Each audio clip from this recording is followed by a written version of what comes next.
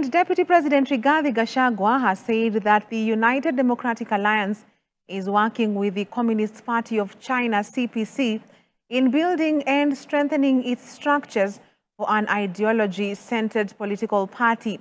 Speaking when he hosted the Chinese ambassador to Kenya on Thursday morning, Gachagua, who was accompanied by the UDA Secretary General Cleophas Malala, said parties established on firm ideologies contribute to the socio-economic stability of a country.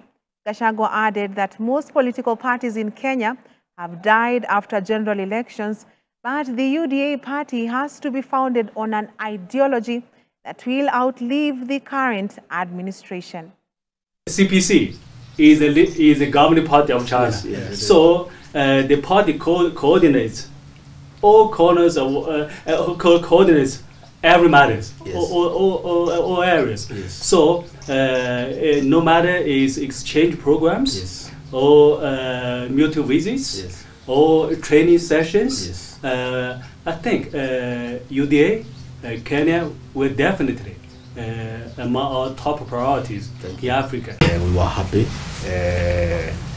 to receive your officials from the ruling party.